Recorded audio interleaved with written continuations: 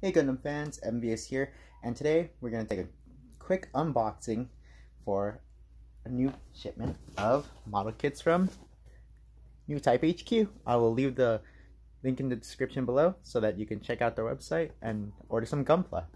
So, I just got one kit, and if you have been on their website right now, they do have a promotion for, I forgot what charity it's called, but on their website, when you click on the link, you will be able to see, and they do have a sticker sheet, a 3-pack of stickers exclusive to the website, and it helps with the charity organization that they are giving the proceeds to. So please do what you can to donate. Alrighty, let's get this open. I'm excited to build this kit because I have never built one of these.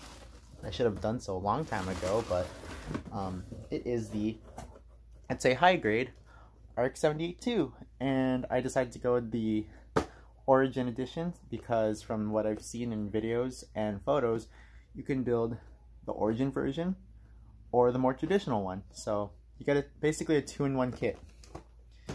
And here is the sticker sheet of the 3-pack of exclusive stickers.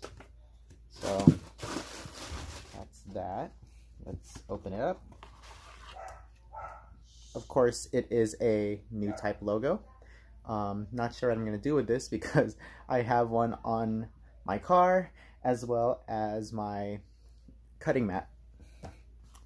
And ooh, these look amazing. You get three stickers of this Gundam because it's about the 3 units. It is the...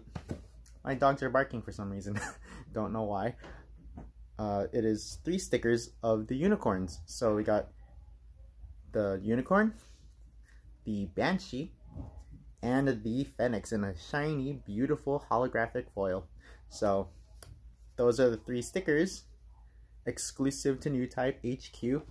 I will link the website down below in the description, as well as the page for the stickers itself and to what charity organization that the proceeds will be going to.